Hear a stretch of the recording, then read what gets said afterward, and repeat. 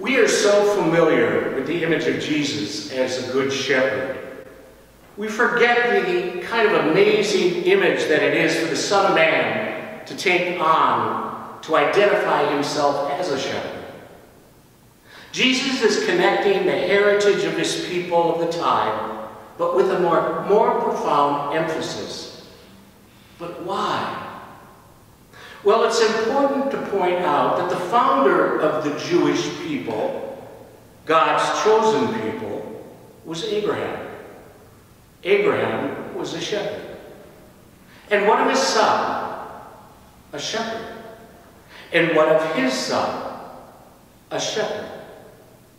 All of the famous people who were part of the beginning of the Jewish people, the chosen people of God, their leaders, they were all shepherds. And so it has a very unique and important meaning in their lives. But the idea of a shepherd, of the new shepherd, comes with a new understanding when Jesus stands before his people and proclaims, I am the shepherd. He didn't say, I am a shepherd. And he didn't say that I will become a shepherd. He says, I am the shepherd. My sheep know me, and I know my sheep, and I will give my sheep life itself. Why do we need something like the Good Shepherd, that kind of an understanding in our lives today? Well, John Shea, a theologian, tells a story. He's driving his mother to his uncle's funeral.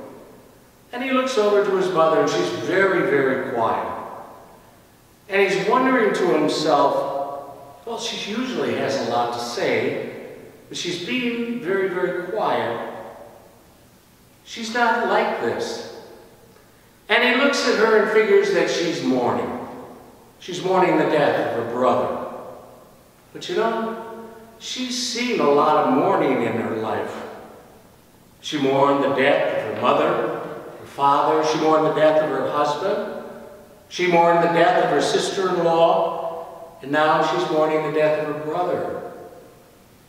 And then all of a sudden, she opens up her mouth. And she says these words to him.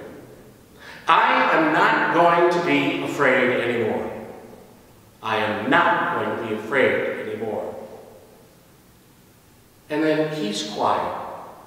And he looks at her and realizes that he has a new mother. He thought she would say, oh, isn't this bad? Oh, I'm going to miss him a lot. And all of those things. He's not suffering anymore. But she didn't. She said, I am not going to be afraid again. And John watched her for the next couple of weeks. And it was very true. She really became a bit of a changed person. She went out and did things. She looked up old friends that she hadn't seen in years. When people needed help, she was there to serve them. When the parish wanted volunteers, she hopped right on board and was there. She was always bright. She was always more cheerful. She was one of those people you don't really appreciate until you don't have them anymore around you. They do all the quiet, all the simple, lovely things that all of us take for granted. So when John was asked several years later after his mother was gone, what was your mother like? He responded, you know, I have two mothers. I have one that was born in New York, was born like everyone else. But I had another mother who was born into new life on her way to a funeral.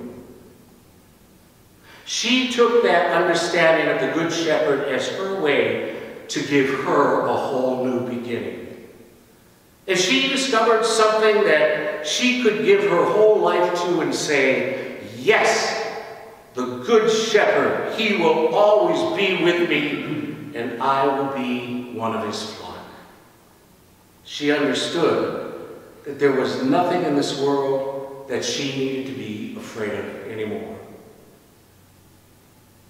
My sisters and brothers, it was the Good Shepherd, and it is the Good Shepherd who lays down his life for his sheep. And the Good Shepherd never leaves his sheep. Jesus comes, the Son of God. He comes to give us life, to protect us from the life that God gave to all of us.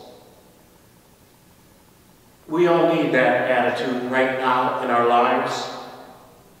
I know it's tough for you with the stay-at-home instructions, but humanity has gone through this a few times before us.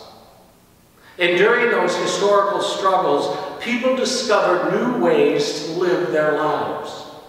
They remained hopeful and trusting in God shepherding us in all our struggles and never leaving us. You know, back in 1869, when the cholera and smallpox epidemic was happening across the United States, a woman by the name of Kathleen O'Mara wrote the following. And it was interesting that it also was reprinted in 1918 when the Spanish flu hit the United States and the world. She writes the following.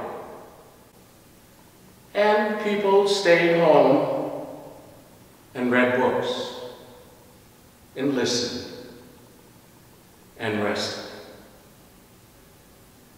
and did exercises and made art and played and learned new ways of being and stopped and listened more deeply. Some meditated, some prayed, someone met their shadow, and people began to think differently, and people healed. And in the absence of people who lived in ignorant ways, dangerous, meaningless, heartless people, the earth began to heal. And when the danger ended and people found themselves, they grieved for the dead and made new choices and dreamed of new visions and created new ways of living and completely healed the earth just as they were healed. My sisters and brothers, our life doesn't end with the suffering of Good Friday. We need to celebrate Easter and remember Easter always comes and will always be with us for the rest of our lives. The Good Shepherd never leaves us, and we are part of his flock and always can call out to hear his voice.